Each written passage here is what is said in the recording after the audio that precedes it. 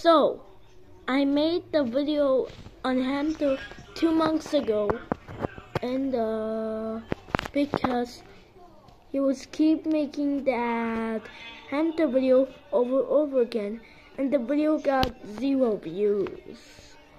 And then I had to make another video because the user Hamster has been getting worse. And this is bad. And I know I had to make this video.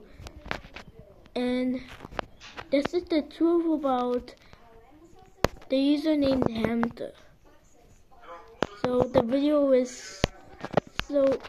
videos that he make is bad. And I tried blocking it, but it didn't. He's keep on YouTube. What if this didn't work? This user still can be on YouTube. I thought that blocking this user is a good idea, but it didn't work. Maybe he will quit YouTube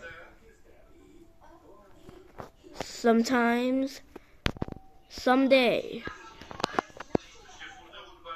and make a normal video for now. So this is the end of my true video about the user named Hamster. Now bye.